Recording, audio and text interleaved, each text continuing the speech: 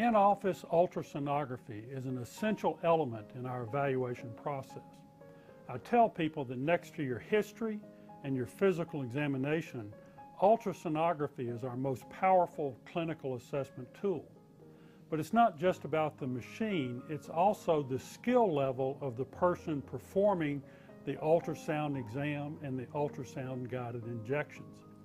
We're fortunate that in this office we have Beth Bardowski, who, as far as I know, has more experience with ultrasound guided injections in and around the hip than any other person on the planet.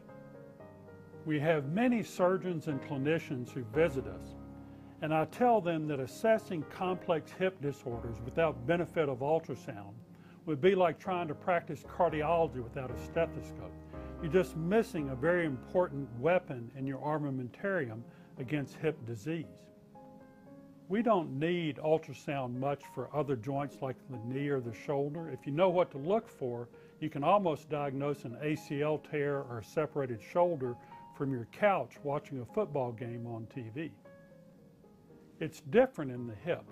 In one important study looking at young adults with non-arthritic hip disorders, meaning they didn't just need a hip replacement, they found that these individuals saw an average of 4.2 healthcare providers before a diagnosis was reached.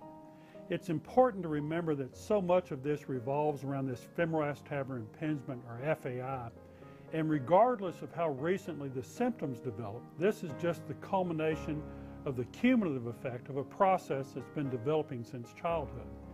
Often they're compensating for the hip disorder long before the hip starts to first become symptomatic. And the compensatory disorders may obscure how much the hip is the underlying issue.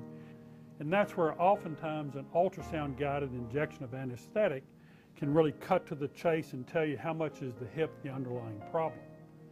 But there are a myriad of other disorders around the hip as well, and ultrasound can be immensely helpful in assessing these.